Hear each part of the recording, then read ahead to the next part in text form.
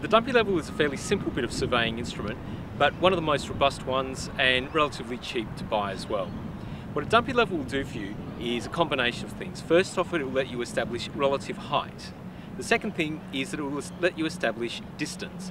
And once the instrument has been set up, it will also let you establish bearings from different parts of the site to and from the instrument. When using the Dumpy level, there are several components. The first is the tripod, or the legs on which the Dumpy instrument sits.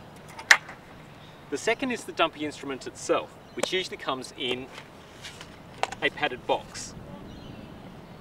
These are very sensitive instruments. If they sustain a very sharp knock, this indicator will actually turn red, which means the instrument's no longer usable. So you need to treat it with care. When you're not using it, it goes back in the box. The final element is the staff, which is different from a ranging pole. The staff has 1 centimetre gradations, and this is what you'll actually be looking at, aiming at, or sighting to. The aim of setting up a Dumpy level is to make the instrument completely horizontal. So, starting with the legs. Undo the screws and let the legs down.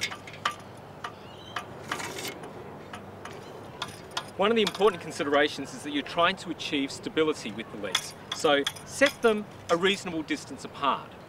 One of the other considerations with the Dumpy is that you need to be able to look through it over a period of time. So just don't set the legs either too low or too high. So you have to either crane your neck or stoop. It simply becomes uncomfortable. Once you have a reasonably stable platform, press in the legs. You then need to take the Dumpy head. You will see on the base of the Dumpy instrument there's a large screw fitting. This meets up with the large screw underneath the legs of the tripod.